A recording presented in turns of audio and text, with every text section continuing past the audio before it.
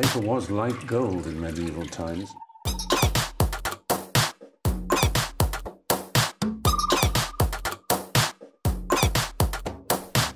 Oh, not tobacco, sugar.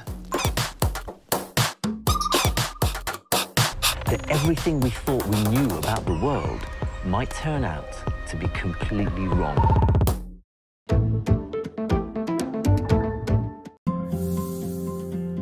From the beginning of our history, humanity has gone through a non-stop change of its worldviews. The funny thing is that all along the way, we're always convinced that now we've got it right. So today, now in the early 21st century, you'll talk to scientists who will finally admit that yes, it seems to be possible or even likely that there is intelligent life elsewhere in this universe.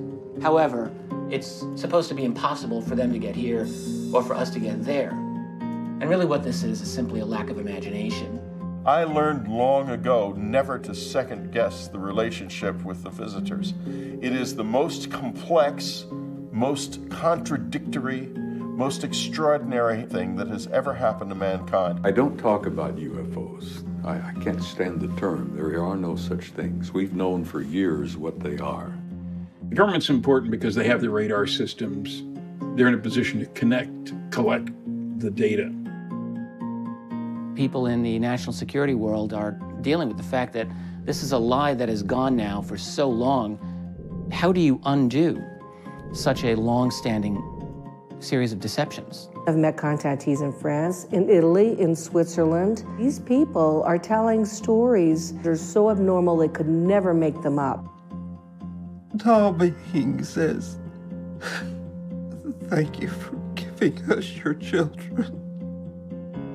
I want to go home. I remember them putting a needle through my optic nerve, and they were able to put something in the back of my eye. These things are apparently placed in individuals by an advanced intelligence that has a science that's far beyond our own. There was a point like 10 years ago or 12 years ago where I got to see what I call my daughter, which was an extraction of me, mingled with their genetics. I think that they may have been using me to produce hybrid offspring from the time of my first menses on throughout young adulthood. We put animals in cages. We take chimpanzees and do medical experiments on them. The justification we use, it's no longer just if somebody else uses it on us. If you're observing the evolution of a planet and you were looking at it as an experiment that you could quantify, you would try to take samples all along the evolution. And they sent a beam that hit me in the chest with 3 gold balls of energy, which was to restore my memories. That was on a ship that was non-physical. It was more of a plasma ship. What is the effect on a person's life who's had abduction experiences all of their lives? The effects can be profound on people in ways that they don't even fully understand. It's a club that nobody wants to belong to.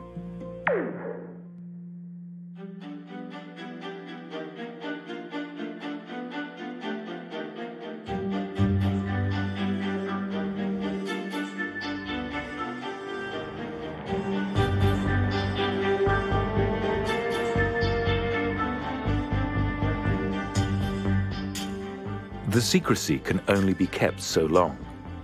It's like a dead body that's been improperly disposed of. At some point, it will rise to the surface. That's the UFO secret. The concept of an alien presence is a part of our contemporary culture, and many people believe extraterrestrials actually exist. Could there be something to this modern myth? Could an extraterrestrial species really have a hidden hand in shaping the events of our civilization? Is there a scientific explanation for the thousands of eyewitness sightings that occur every year?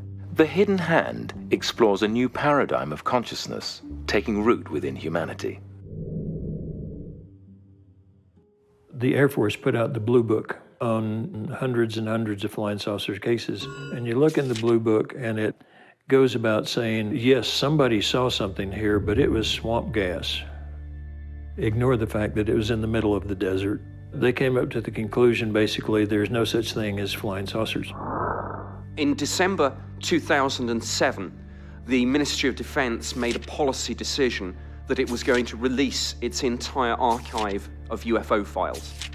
One of the most interesting UFO reports to have been released so far is a first-person account from Major Milton Torres, a retired United States Air Force pilot who in 1957 was given an order to scramble, to intercept a massive UFO that was being tracked on military radar. The minute I checked in with the GCI site, he told me this is a hot mission. It will be firing 24 rockets. And they said, we'd like to inform you that this object is an unidentified flying object. I got my final vector at altitude where I first picked up this huge blip, which is about the size of an aircraft carrier. And then I locked on immediately, and I followed it up until about 4 seconds to go, and that's when it took off and accelerated to something like around Mach 10.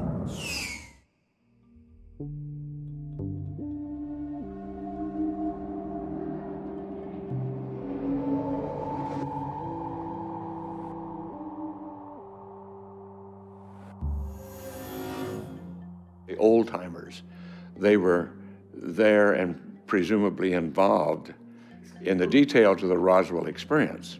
Only after I'd been to the moon and had become somewhat of a celebrity and came back, and they had knowledge of the Roswell incident that they were afraid to talk about because they'd been threatened by authority, and they wanted to talk about it, and they didn't want to carry their knowledge to the grave. What they said, yes, the Roswell incident was real. It was truly an alien craft. Some that had observed bodies or been a part of that said, yes, there were bodies involved. We went to the Pentagon, and eventually we had confirmed that they knew that what we were telling was true. My name is James Pennison. I was the security officer that was in charge of RAF Woodbridge security on the night of December 26, 1980.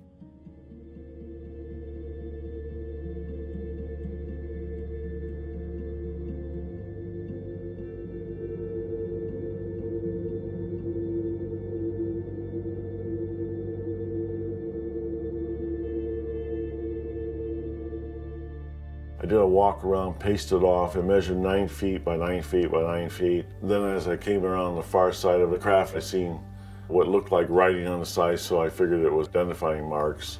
I was looking for things like, say, United States Air Force or NASA. And as I got closer to it, I seen that there was pictorials, it was not writing. Then as I touched those glyphs, I was blinded by ones and zeros that was being transmitted. The craft lifted up with no sound and then took off in a blink of an eye.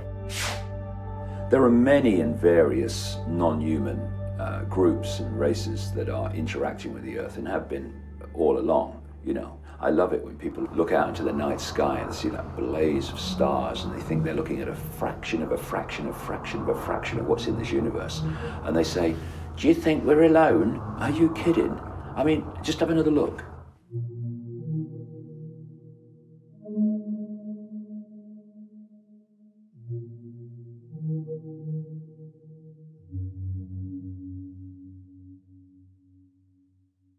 En México no existe una persecución del fenómeno. El fenómeno es visto de una manera amistosa.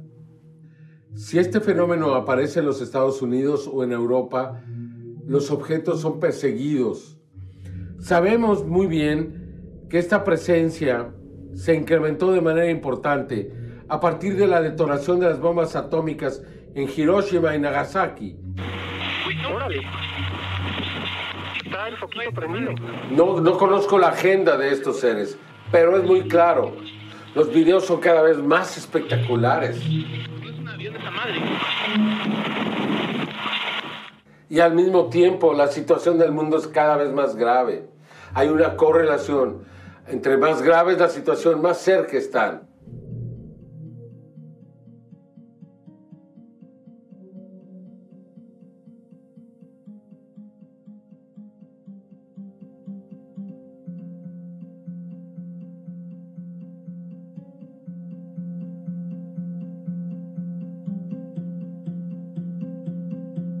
there is an overwhelming abundance of evidence in terms of documentation showing that there has been an unexplained phenomenon interacting with the militaries of this world for a very long time. That this phenomenon has been taken seriously by the highest level national security people, and that they've enveloped the topic in secrecy. They've misrepresented it to the public time and again. It's obvious that there's something important happening here with technology that, frankly, is not supposed to exist.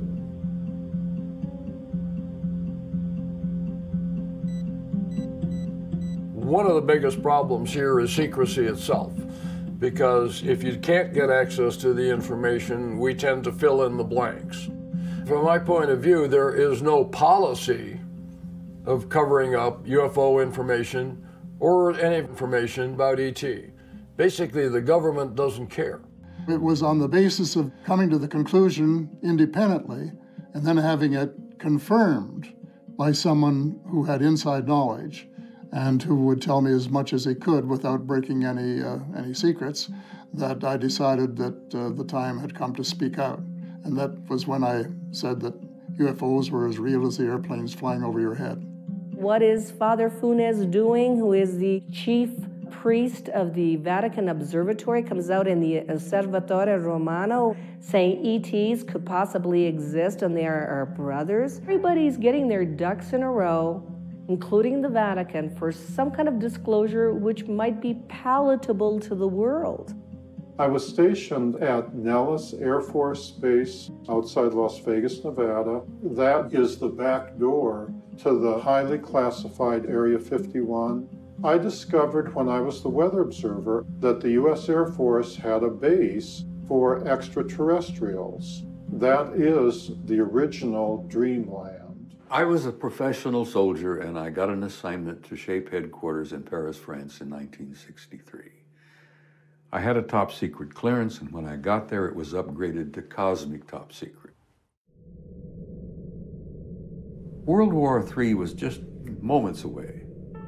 And these damned UFOs that kept showing up all over the place, we thought they were Soviet. The Soviets for a long time thought they were us. The study in '64 concluding, no, it wasn't us, it wasn't them, it was somebody else. Well, the somebody else that they came up with is the thing that really shocked the hell out of the admirals and the generals. That's what opened my eyes to the extraterrestrial reality.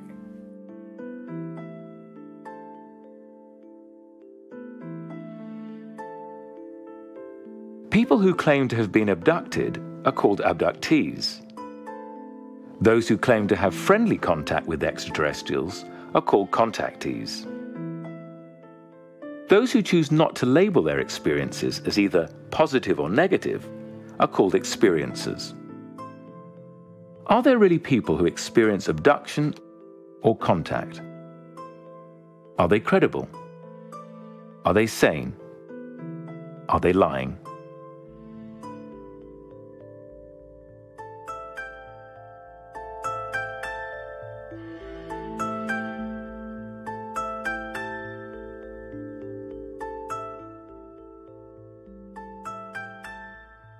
I was going to see some friends, and there was a shortcut behind our barn. I got to this open field, and I felt as if I was being watched. And I look at these bushes, and this head starts slowly coming up. And suddenly, I felt as if there was someone coming up from behind me. And the next thing I know is that I just kind of pass out on the ground, curled up in a ball, very, very scared, and these little guys in the blue suits were just standing around me. I came to chest deep in weeds, and suddenly I heard my mother calling me, and she wanted to know where I had been. For me, initially, it started off with seeing children. They looked just like any ordinary children, and this was at the age of about 4 or 5.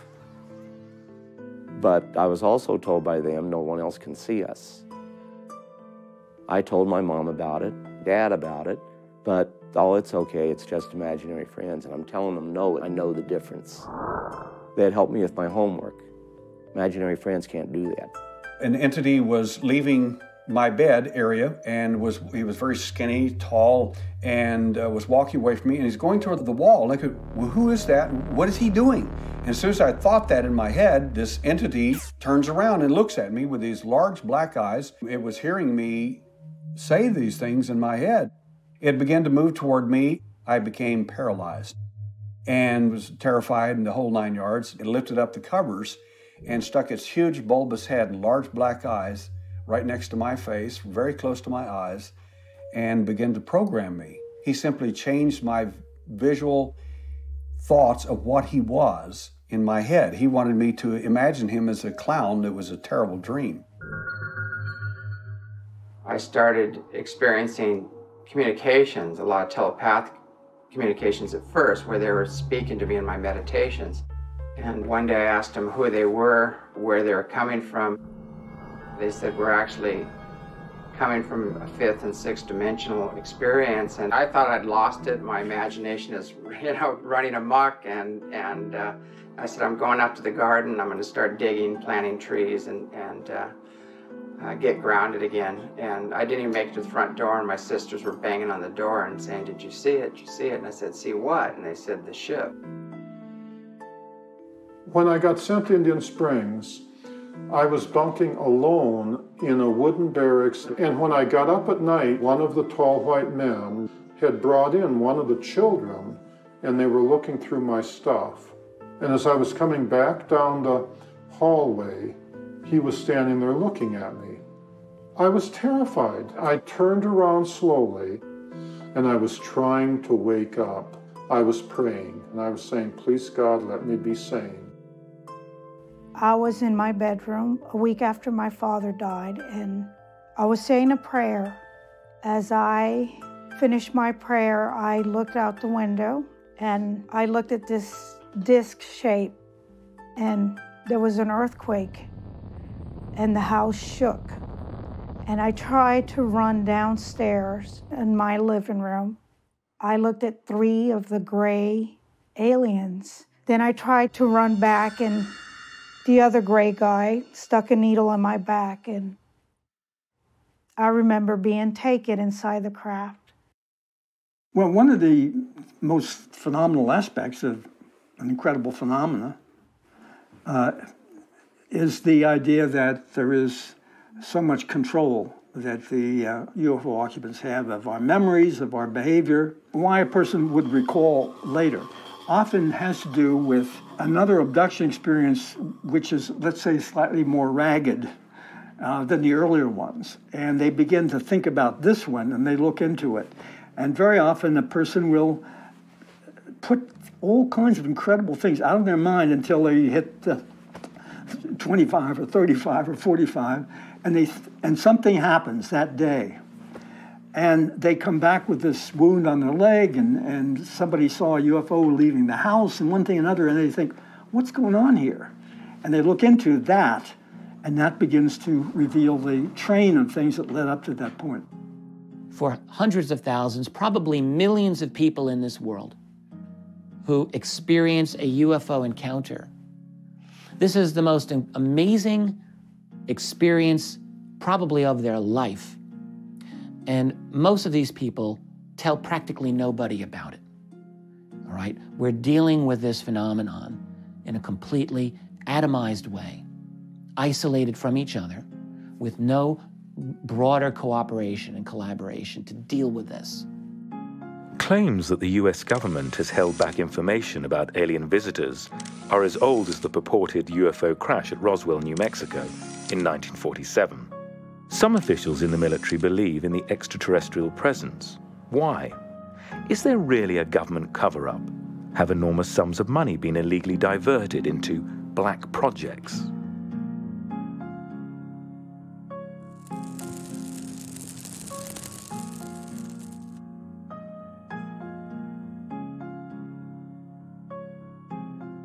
I went to the general one day, and it was agreed that we would start no projects in the Army on those 3 items: crop circles, mutilations, and abductions. But we would watch them. We would keep getting the reports because our main objective in those days was weapons of war. We tried to make advanced weapons. that maybe we could reach them. But we're never sure that they would fight on our level. And I'm still not sure they'll fight on our level. Why should they if it's a super intellect? Fight us with bombs and cannons? That's not the way they'll fight us. There's a lot of people running around within the national security community who don't seem to have a lot of oversight, but have access to a lot of money. Most famously, this was a statement by Donald Rumsfeld in July of 2001. According to some estimates, we cannot track $2.3 trillion in transactions. $2.3 trillion in transactions. Where does it go? I think some of it gets siphoned off into black projects. The sound of a craft came up the valley where we were and went no more than about 10 or 15 feet over our heads. There was no downdraft, and when it went by, there was no backdraft. It was traveling, I guess, about 2 miles an hour, and it went on into a research area out here, part of White Sands. There were 6 of us out there looking up at this thing, and there was nothing to see.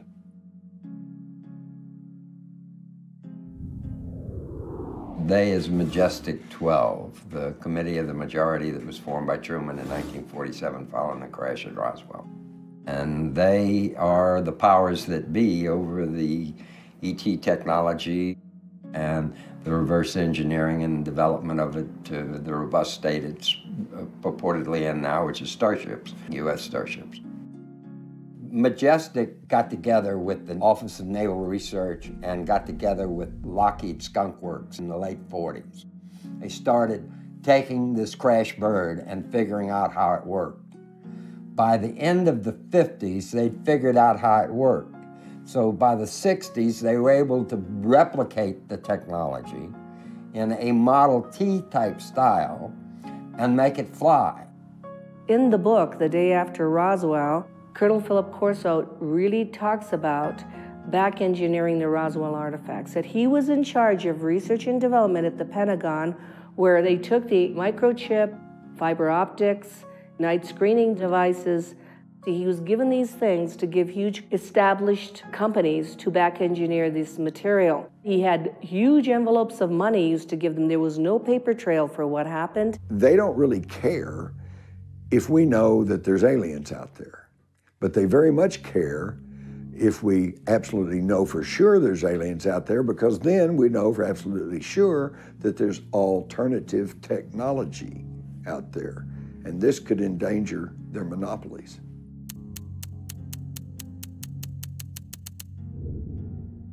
And when you step back from the decades of human reporting out of the human abduction syndrome, and you parallel that with physical evidence of craft, and you parallel that with the United States' great priority in the Truman administration was to bring down this disk in order to get the technology into corporations at the most confidential and highly secret level. In the Pentagon are programs known as SAPs, Special Access Projects. Many of these are unacknowledged SAPs, so that means they don't exist. These are dominated not so much by military personnel, but rather by private contractors. At least one of these special access programs is in fact related to the study of extraterrestrial technology and bodies. There was an incident at Indiantown Gap, Pennsylvania, in which there was a craft, not of this earth, crash. And after we cordoned off the area, I was asked to go ahead and move closer to the object. That was my first exposure to a craft that was down, complete with bodies. Small nucleus within the U.S. government takes this information, digests it, and does what they call a formalized intelligence product. That formalized intelligence product is then given to customers in the field. I can tell you that we have had contact with entities not of this planet.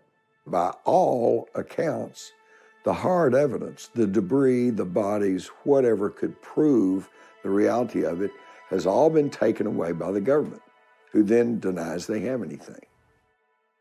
The Papoose Lake facility is located approximately to the southwest of the Groom Lake facility, which is known popularly as Area 51. The Papoose Lake facility was originally designed as a deep underground base specifically for biodefense applications, biological warfare. Then it was redesigned for back engineering of their devices, including their weapons, their craft, and also for the biological aspects involving the ETs. At S4, there was a large viewing gallery above the area where the clean sphere was located, and the screen was raised, and we were finally told what we were working with. When I first saw him, I was looking through the glass from the gallery. He looked like a bug to me, and we were told at that time that we were working with an extraterrestrial. Area 51 itself, of course, did not officially exist until very, very recently. We had drawings of supposedly S4 underground bases working with aliens and whatnot. But no underground bases with aliens. I always say, don't be surprised that strange things fly in the desert. We've got a separate space program, totally different from NASA. NASA is building Model T shuttles. The Joint Space Command has become almost an entity unto itself. As Ben Rich said, who ran the skunk works for Lockheed Martin before he retired, he says, we can take ET home. And he went to the blackboard and he scribbled up there. He says, we've benefited from unfunded opportunities. And they saw it. He says, what the hell do you mean by that? And he went with his chalk and he circled the U and the F and the O. He says, that's where we got most of it.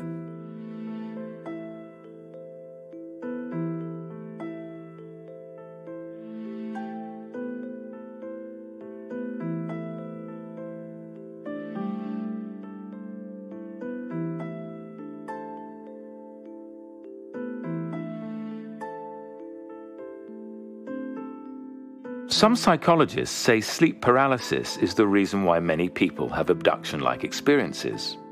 During sleep paralysis, the sleeper partially awakens, but is almost completely paralyzed and has terrifying hallucinations of ghosts, demons, or aliens. If this theory is true, why are abductions often reported during broad daylight? What kind of technology would it take to remove people from their homes and cars and carry them onto a spacecraft, unbeknownst to the abductees and those around them?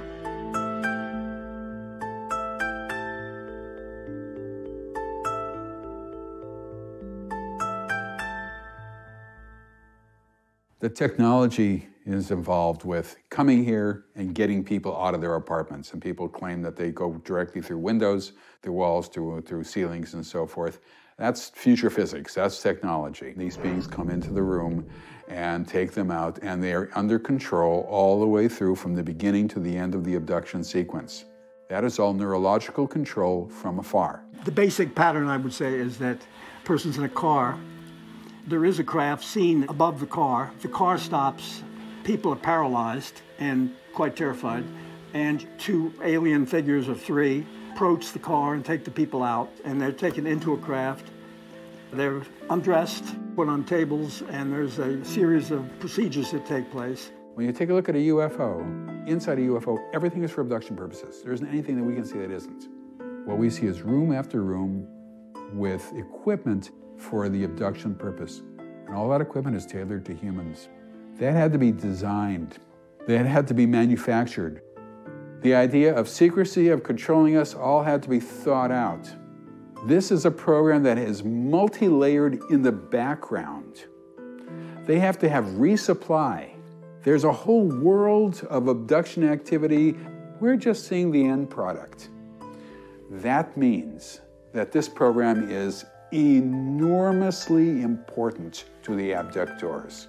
I think people react to abductions pretty much like any deer in the open would react when we go ahead, tranquilize it, tag it, then go ahead and track it for life. It would have no comprehension, therefore we make no effort to explain to that deer what we're doing. We would have no comprehension as to the total intent of what they are trying to do in the abduction scenarios. Abductions and interaction takes place in an ordered reality. The phenomena of abductions, for instance, have been going on for millennia. I mean, ever since there's been people, they have had interactions with beings from other dimensions or reported this. I do think that consciousness, at some level, is the core mediator of the phenomena. Now, there's pieces of this that are hardware, and they are picked up by every sensor system that we have. We're talking about a phenomena that, at least for some period of time, is physical. And we talked about the interdimensional capability or possibility that at times dimensions cross over. While that occurs, the thing is just as hard as I am sitting here, but when the separation occurs, they go away. So when you say, where did it go? It's not even a valid question. We tend to think of the UFO abduction experience as something that has only happened in the modern world. It's very common for shamans to experience abduction by beings that they construe as spirits from the spirit world, who descend upon the shaman and take him away into the sky. Now, what makes the story of abduction solid to me is that in traveling about the world, you hear approximately the same abduction scenario in Britain as you do in Africa or in the Amazon or Israel. So the stories are all the same.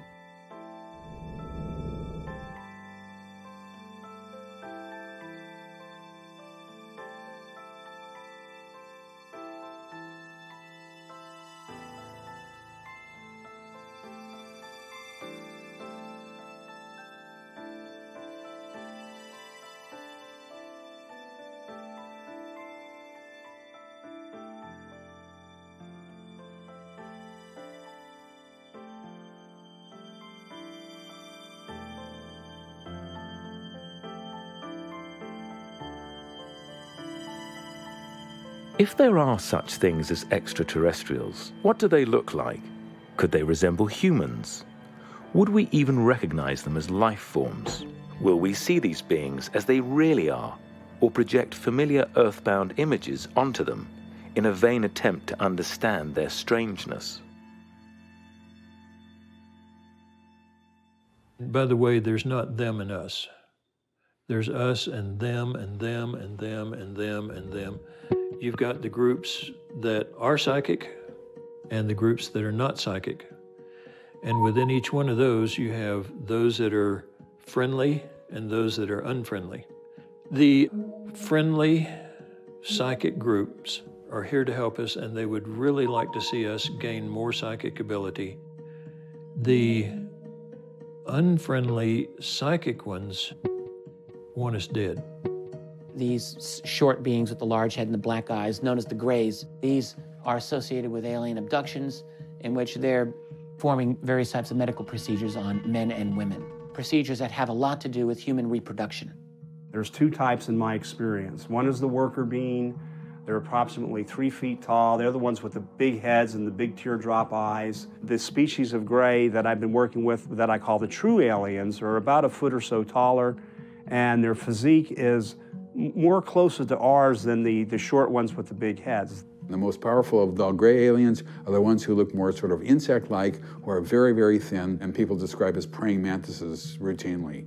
Those are the ones that are in control. Those are the ones who are order givers. Everybody else is an order taker. The first 6 years of my abductions were primarily and totally with Grays. No emotions, thought-activated technology, totally telepathic, cold and calculated in their behavior. Their minds and the way they can assimilate data, they think 10 to 100 times faster than we do. They have to slow way down to even telepathically communicate.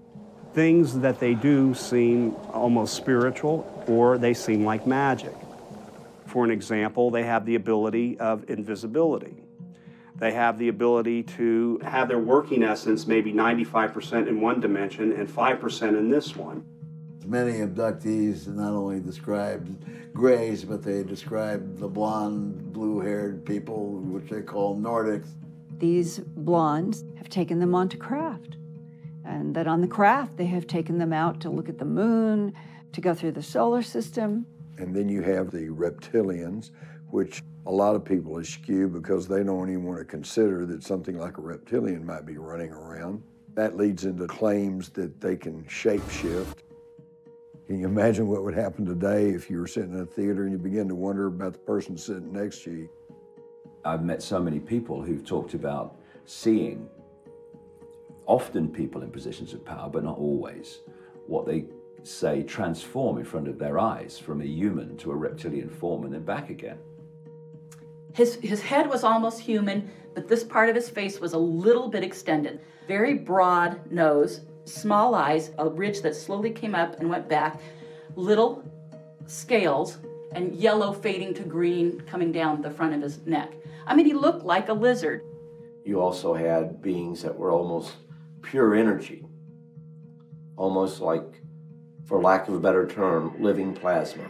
There's going to be life that we come in contact with that initially we're not even going to recognize as life. The most uplifting and unusual ones up at the upper end of the scale are called beings of light.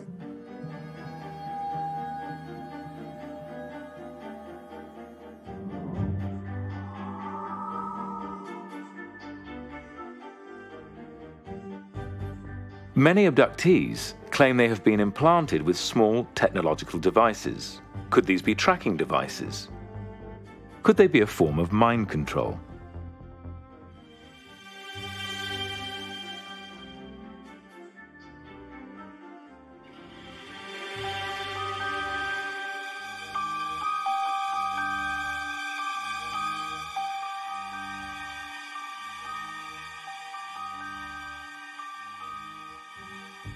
I was approached by an abduction researcher who had a set of x-rays, and in these x-rays there were some foreign bodies which he touted as alien implants, and I thought this was the funniest thing I ever heard of and turned around and literally walked away. I looked at the x-rays again and I said, well, these look like leftovers from a previous foot surgery to me. So I simply said, well, when did this person have their surgery done? And he said, well, she never had a surgery done. In August of 1995, we did the first 2 surgeries for removal of objects, and when the analysis started to come back, it was a surprise to us all, from the biology down to the metallurgy. We find that the metal is amorphous. That means that there is no atomic alignment of these crystals. How do you have iron that's amorphous and is still magnetic? The soft tissue, which makes the cocoon that houses the metal, actually, this biological tissue grows right into the core of this material. Now, there is nothing in medical science, academic science, or even black budget science that can make biological tissue grow into metal. During my first abduction experience in Rogersville, Tennessee, I came away with an implant in my left shin. It was in my leg for 34 years before I had it removed, and it took another 10 years to have it completely analyzed. It was basically silicone. One scientist said it modulated radio frequencies. If you look at it under a microscope, there's actually a pyramid on the tip and what looks like a soundtrack running down one side. Once I had it removed, I started getting sick. We have quite a few cases where people seem to have had implants placed, usually in the head, and very often an abductee will remember the alien with an instrument with a tiny little ball on the end, which is inserted in a nostril. It goes way up and hurts. And I have some x-rays of one of these things in place in a little girl, and the neurosurgeon looked at it and said, Bud, that's a piece of metal in there, whatever that thing is. And there's no way it could get pretty much into the head without leaving a hole. We have no idea what these things are for. It could be to implant information, it could be a control device, it could be a monitoring device, it could be something we have yet to think about. Well, I do have an implant. inside of me, and I believe one is able to send messages back and forth. But I also feel like I have another implant where they're able to not only track me down, but they're able to physically paralyze me.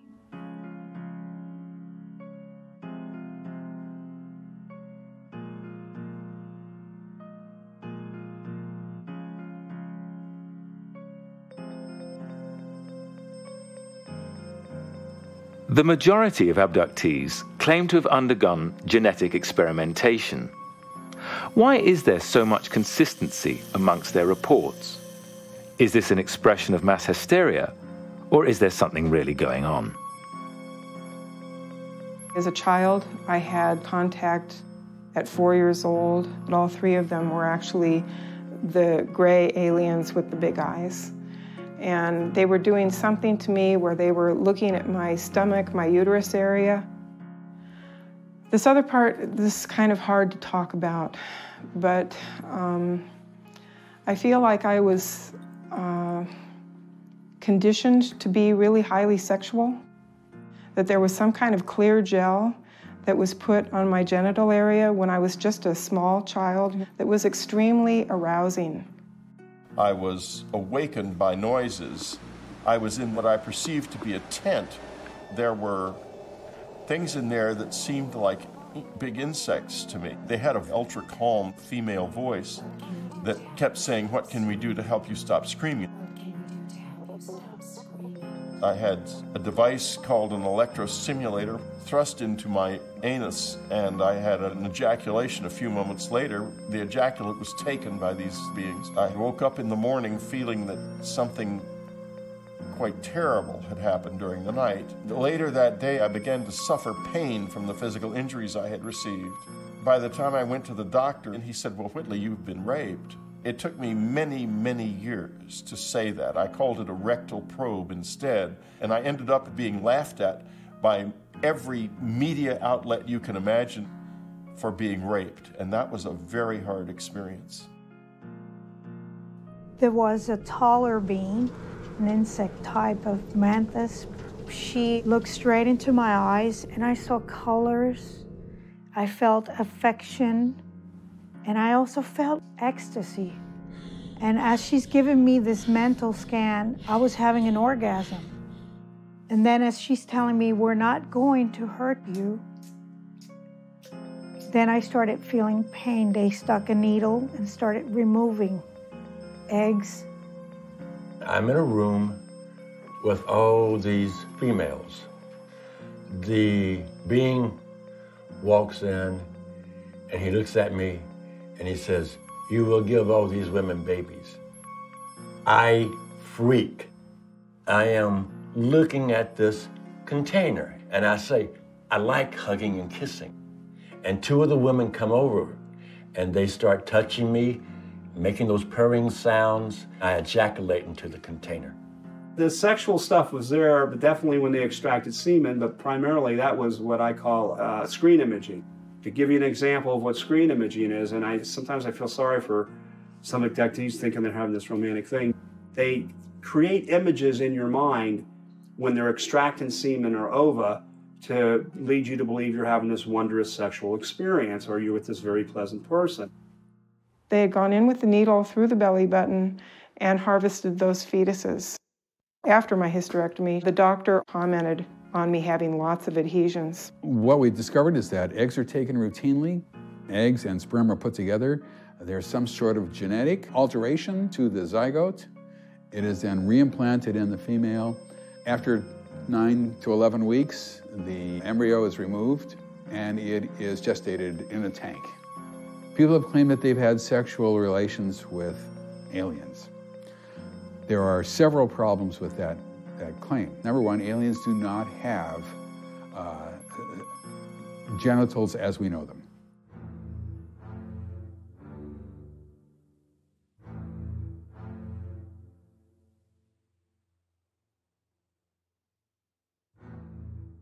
According to one theory, if there has been ET contact in your family, then every generation that follows will also be involved in the phenomenon. What if your daughter said that she was being visited by strange beings at night? Would you believe her? What if your grandmother claimed to have had extraterrestrial contact all her life? Would you commit her?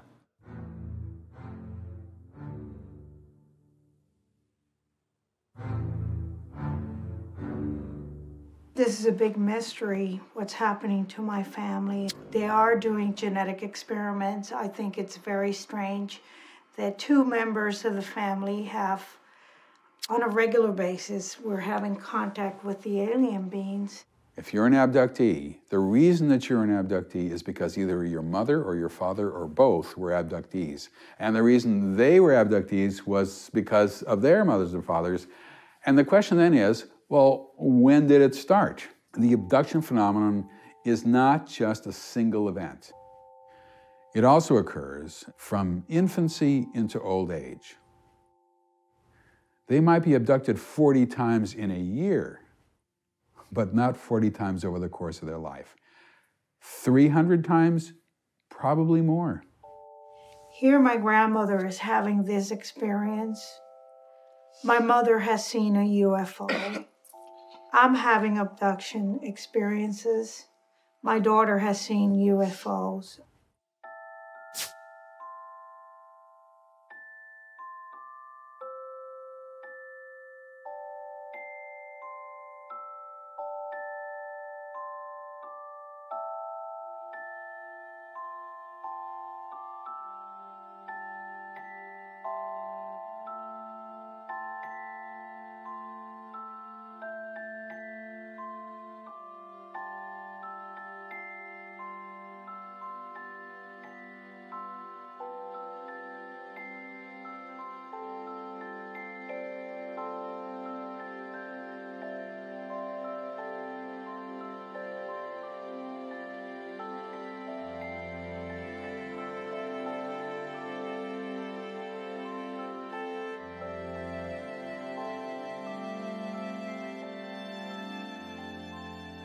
It is clear that many abductees have suffered some form of trauma.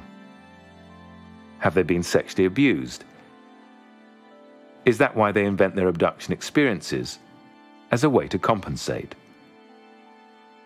Or have their actual abductions caused the trauma?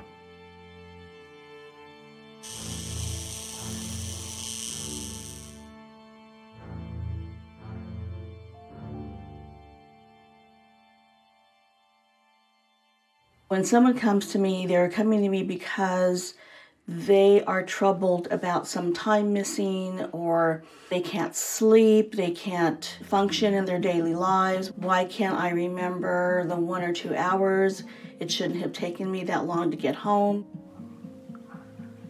Listening to the radio. I drive out of Albuquerque. A lot of lightning everywhere. It's raining really hard. There's a mile marker 205. That light is not lightning.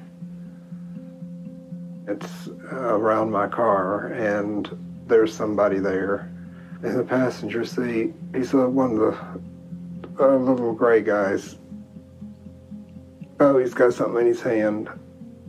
It looks like a long rod, and he puts it right to my head.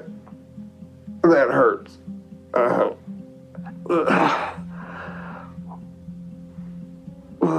I'm not driving anymore. The car's going somewhere. It's not on the road. It's not on the road. It's not on the road. What I've discovered is that when people remember it under hypnosis, it scares people to death. It is so frightening, it's awful. The effects can be profound on people in ways that they don't even fully understand. Sleep deprivation is one. Being afraid to have kids is another one. A lot of the abductees seem to have a lower sense of self-esteem because they are so powerless all the time in these sequences. It's a club that nobody wants to belong to. There were certain things that all of them shared. One was they had a lot of trouble with relationships, of trust. They had a lot of distrust of their own bodies, and they had problems with sexuality. Many people have this fear they're never going to see their family again, they're going to be killed, you name it. Now, the trauma remains, even though the cause of the trauma may have been blocked by the UFO occupants and the kind of control they have of memory. Yeah, UFO abductees are completely sane. Anybody who argues that the UFO abduction experience is a function of some kind of mental illness have no idea what they're talking about. These are thoroughly grounded people who are having deeply traumatic and unexplained experiences. John Mack, the late professor of psychiatry at Harvard University, concluded whatever we're dealing with here, we're not dealing with some kind of madness. Those individuals may be suffering from something more like post-traumatic shock. Many people experience a spiritual awakening as a result of their extraterrestrial contact. Is this wishful thinking on their part, or have they really expanded their consciousness?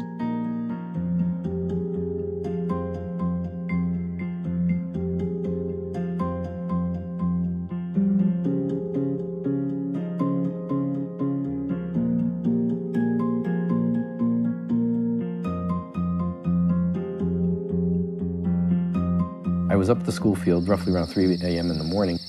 I felt a presence show up, an energy that occurred that was so strong that was amazing.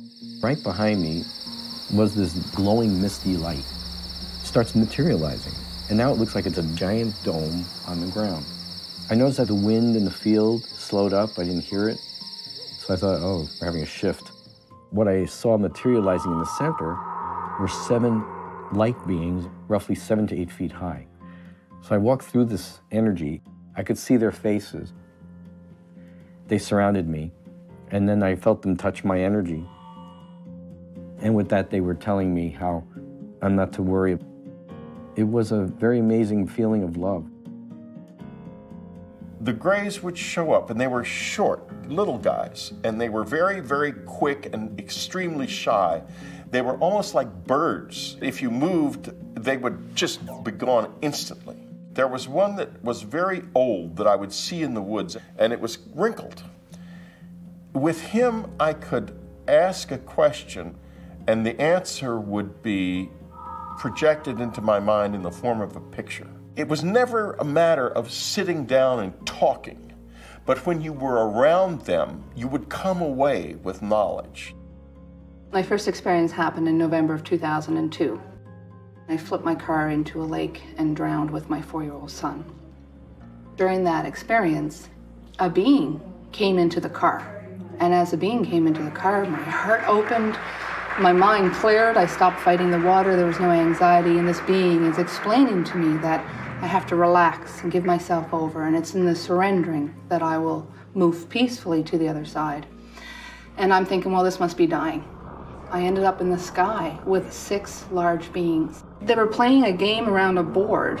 They were rolling a die, and they were interfering with our planet. And they said, first and foremost, do not judge us. We are both essential to the duality of your planet, the darkness and the lightness. And I saw the side of a beautiful, beautiful face. Pure symmetry, pure harmony, just love. They told me that they were going to give me the instructions on how to save my son's life, because my son was in the car with me and he also drowned. And they said, when you go back, remember what we're telling you, and when you get to the hospital, we'll guide you and tell you what to do.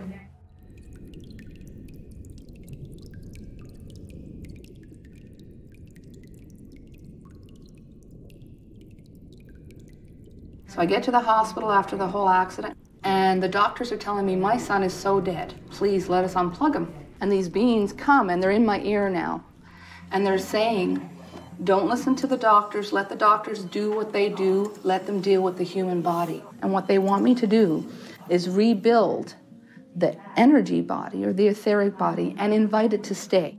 And so for 3 solid days, I rotated hundreds of people through ICU of a major Canadian hospital. And these beings kept coming. We did what they told me to do, and on the 3rd day, my son woke up. My heart started beating very fast. And as I'm looking at them, all of a sudden they just stopped, and the frequency of Mount Shasta started changing, almost like an electromagnetic energy. And the next thing I know is I'm on the ship looking through these windows, and I'm looking down over Mount Shasta.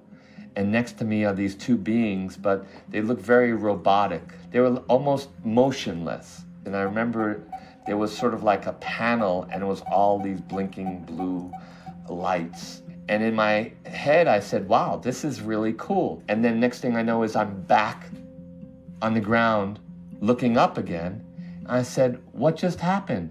And I hear within myself the voice, and it said, we needed to bring you back, and that's enough right now because we don't want to give you a heart attack.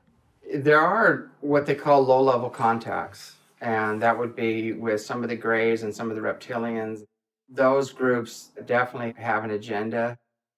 The higher beings that are coming in right now are putting an end to that, just due to the presence of the ultra-dimensionals and the more spiritual and technologically advanced beings.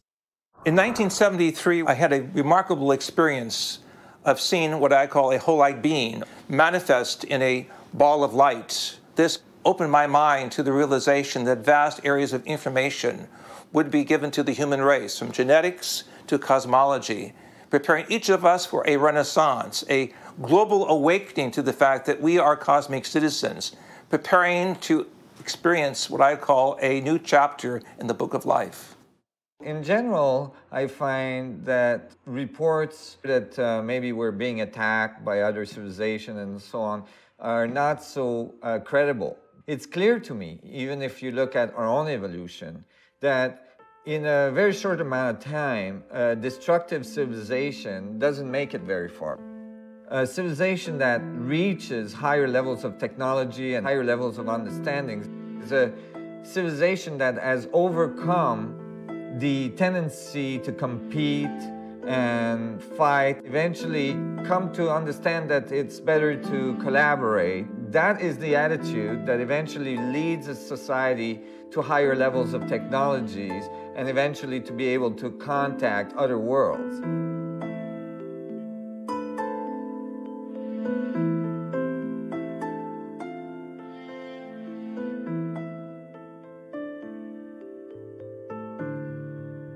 Many abductees and contactees feel ridiculed and unacknowledged by society. Some of them have formed support groups in order to exchange ideas and experiences.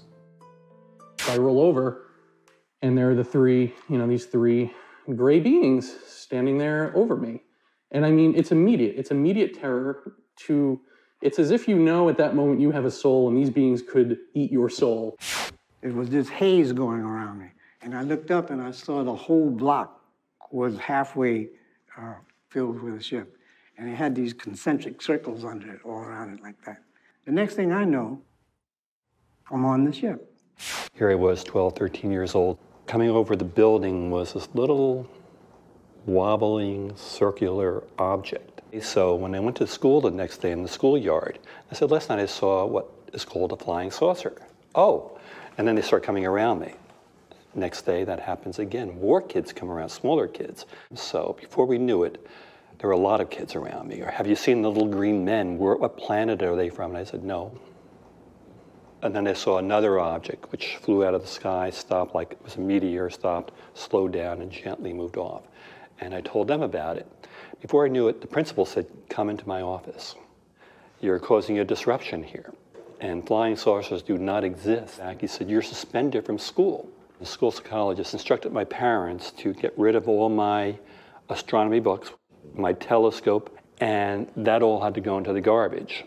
And it's best that you get together with your father and learn how to play baseball. So for 2 months, I was not in school. And so it had a profound impact on my life. When I went to school, I was called the Martian by the kids. I was the weirdo. When I was 5 years old in 1958, met large, tall aliens in the field. I was called to go there telepathically. A giant star showed up, came overhead, and started lowering itself. I was paralyzed for that moment, kneeling on the grass. I turned my head and see the beings coming towards me. There's one person, picked me up, who was about 8 feet tall. Telepathically spoke to me. I felt I was part of the family.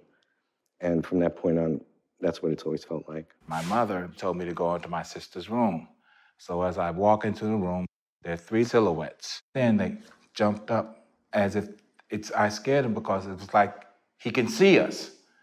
And they started running around the room very fast. They converged on the window, and their window goes, it turns completely black. And it's like, all of a sudden, I'm looking down a long black hole, and I grab hold to the side of the bed because it feels like if I let go, I'm going to be sucked into that hole behind him, and it just goes back up. And I do what I normally did. After any type of weirdness, I just walked into the kitchen and said, Mother, how come when I walked into Teresa's room, there was little black men in there, and when they ran through the window disappeared and turned all black, and I thought I was going to be sucked through the window. But then all of a sudden it went away, and then the window was normal again. And my mother just looked at me, as she always does, and says, that's nice. Don't tell your father.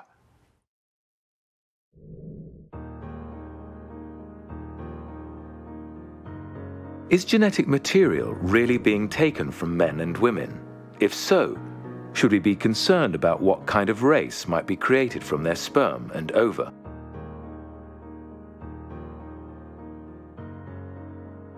I put him in my arms, and he continues to cry, crying.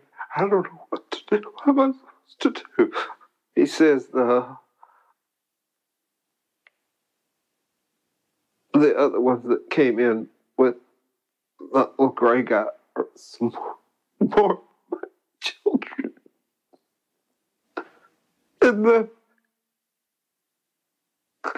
other children are coming up to me.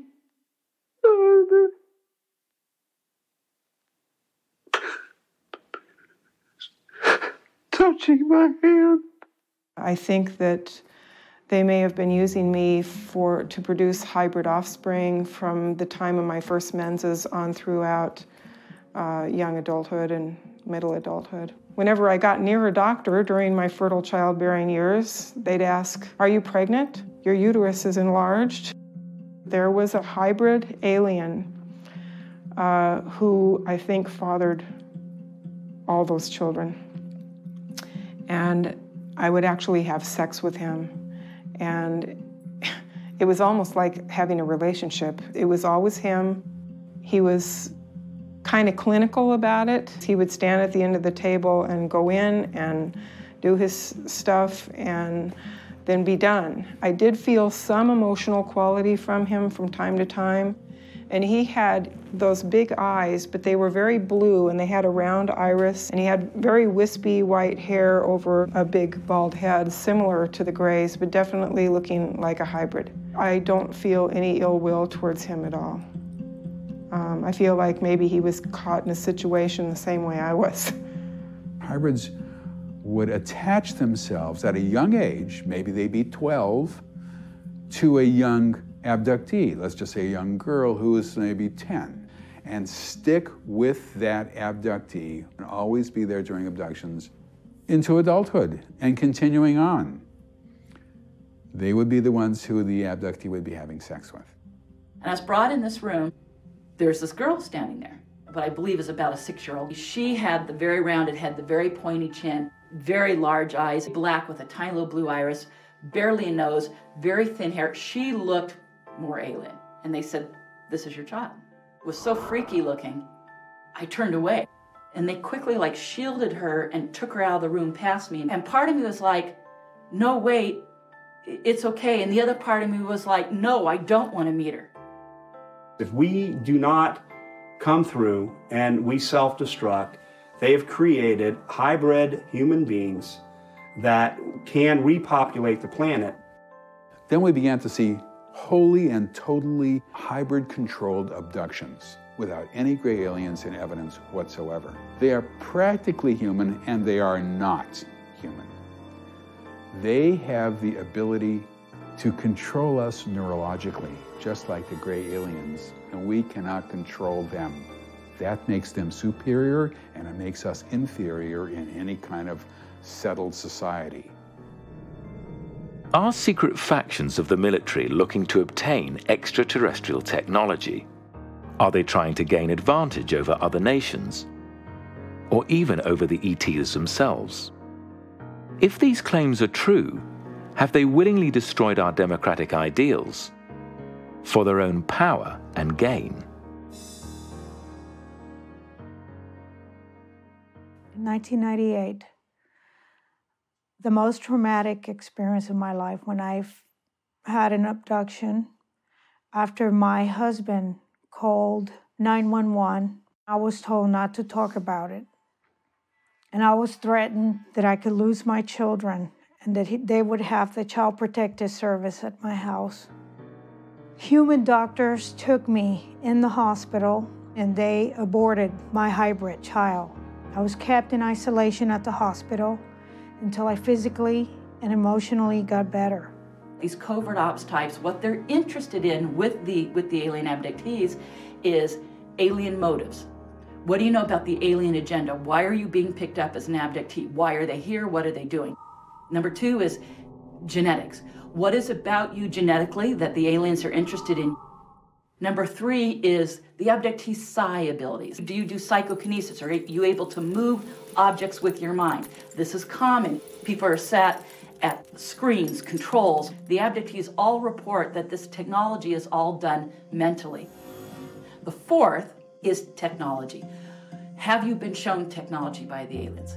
Have you had hands-on? Have you flown or navigated a ship? Have you been shown the propulsion system? Have you been shown any weapons? I was a radar operator who worked on surface-to-air missile and anti-aircraft artillery radar. And when we came to January of 1980, I realized I had no memory of that period of time.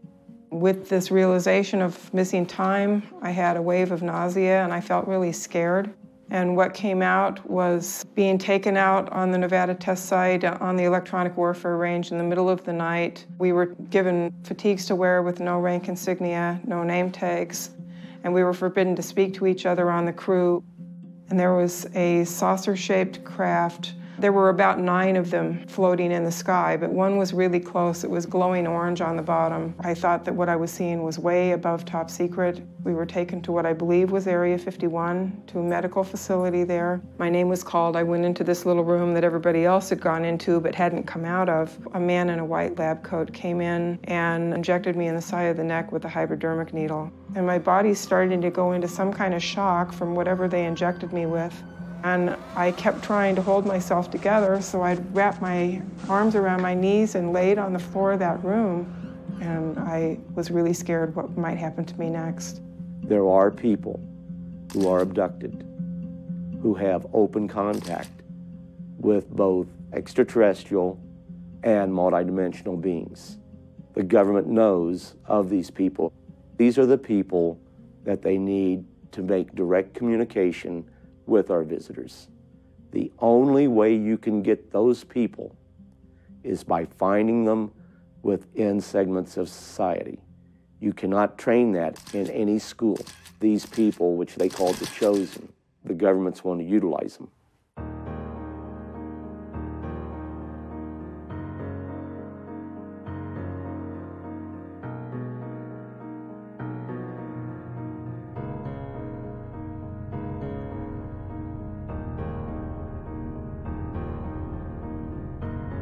If the extraterrestrial presence is indeed real, how should our governments interact with these beings?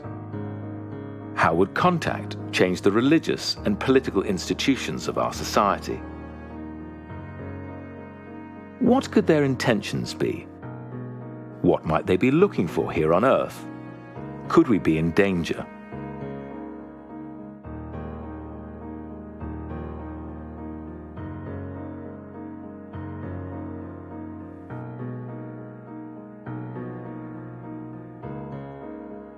Let's talk about exopolitics. In other words, what kind of relations are we going to have with these people from other planets? I personally am convinced that the United Nations should take exopolitics under its wing so that no national government has an exclusive monopoly on information from and cooperation with visitors from other planets. So the impatience with the U.S. by other countries immediately starts to grow from 1991 forward. By the year 2000, we still hadn't had disclosure. And so France issues the Cometa report, and then a few years later starts releasing its classified UFO files to the world. And then the UK follows. And then Mexico got involved around 2004. Then the Brazilian Air Force decides to cooperate with UFO researchers in Brazil. The Russian Navy announced they're going to be releasing a substantial number of classified files. These are basically diplomacy by other means. Disclosure is the wrong way to go. I think what we need right now is to have a situation in which it is permissible, make it okay for scientists to explore these topics without risking their career. If we look for the differences in a sentient beings, then we can justify anything to their captivity, to their torture, to their being killed for purposes of scientific advancement. We never think about them having a social structure or having a personal life. And I really honestly thought that by now, a decade into the 21st century, that the governments would have come clean, that they really finally would have said, we're sorry that we've been keeping this from you, but we wanted to know if it was a threat. Hundreds of thousands have already fallen in the bloody conflict between Iran and Iraq. And I occasionally think how quickly our differences worldwide would vanish if we were facing an alien threat from outside this world.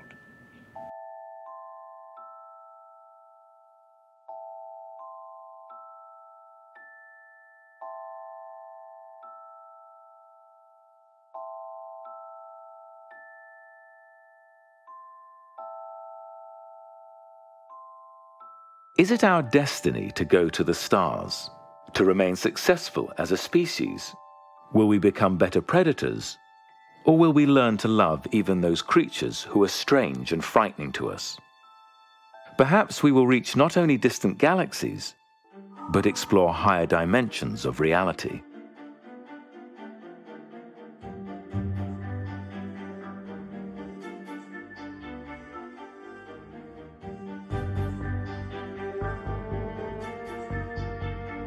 The experience of watching the Earth, the Moon, and the Sun, and a 360-degree panorama of the heavens appear every 2 minutes, and being more deep and profound than anything you can see on Earth. It was suddenly an emotional experience of experiencing viscerally a sense of oneness with all that I could see. The amazing thing about this whole adventure we're on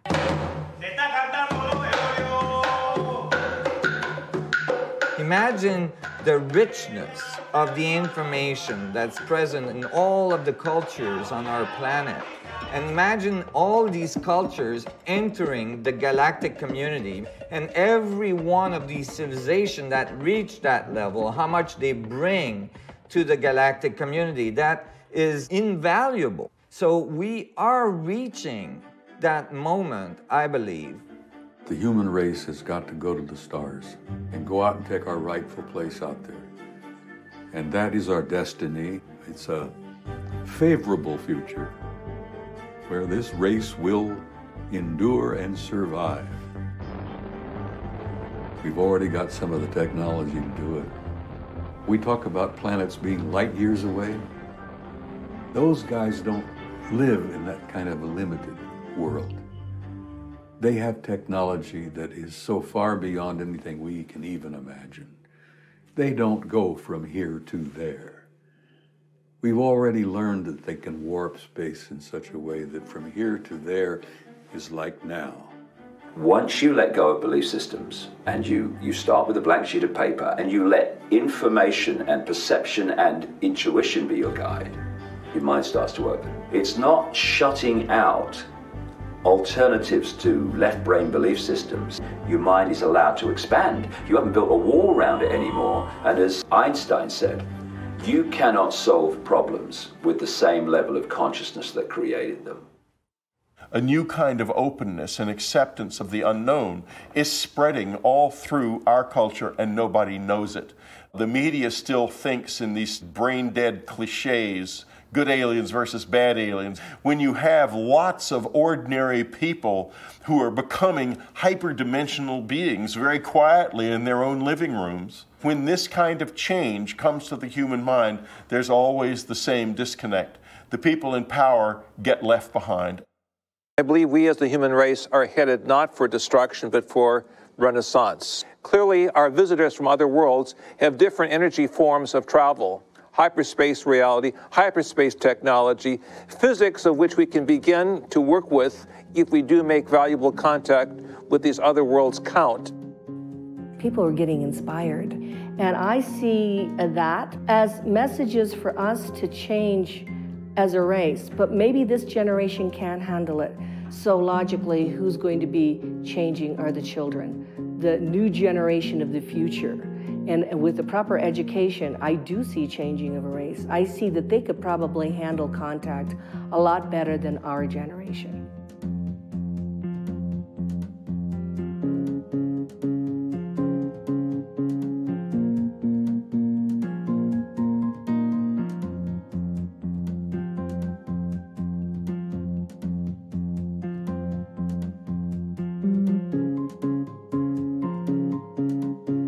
Since the much-publicized saucer crash at Roswell, New Mexico in 1947, our cultural openness to contact with extraterrestrial life has grown exponentially. Is there really life on other planets? Tonight we have never-before-seen videotape of UFOs over Colorado. Stories of extraterrestrial contact are portrayed in the media with increasing frequency. Is this because we are embracing a true planetary phenomenon? Or are we being conditioned into believing mass media UFO hype? Are the sources in the sky secret military craft or ships from other dimensions? Are we being programmed by the media to view aliens as a common enemy, so the need for war will never cease? Are ETs spiritually advanced beings concerned with the fate of humanity, or are they the demons that have plagued us since the beginning of time? If a hybrid race is being created, what does this mean for humanity? Are we being replaced like a tired breed of plow horse? Or is this a foreshadowing of the kinds of creatures our scientists will soon create in our own labs? The answers to these questions are not easy to find. Neither the secret government nor the ETs are forthcoming. So much is shrouded behind veils of national security. At some point, the secrecy will be lifted. At some point, this will all come to light.